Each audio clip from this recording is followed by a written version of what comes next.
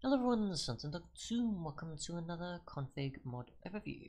This time on food pouches. We have two here.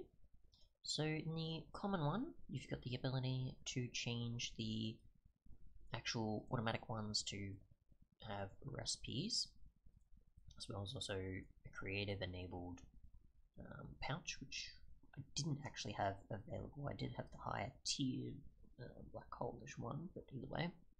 So if you want a creative one, you can do that, and I assume that's maybe just a creative pouch, not a creative automatic, unless it'll also probably generate both. You've got a long use time, so I assume that's the interval for between each one that the automatic does, I guess, or the longest time between transition to it. So yeah, rather than changing like hunger itself and other such things. And you've got pouch settings, so you can change pretty much what the medium, massive, small, and large size pouches are able to have. So if you want more meals or less meals to be possible with each pouch, then you can obviously provide that.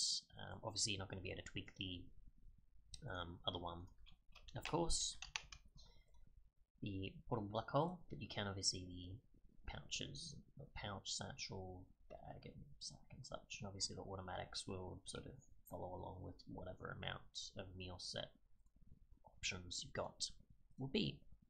And in the client one, compared to the common, you pretty much just have a tooltip enabling or disabling option there. So if you don't want it to display the press shift sort of tooltip information, you can remove that if you already know what you're doing, or find it distracting or something. But yeah. Otherwise, to access them, pretty much just go to resource packs, like so, and open the folder, and it will take you to, say, here, which is the instance I'm currently using.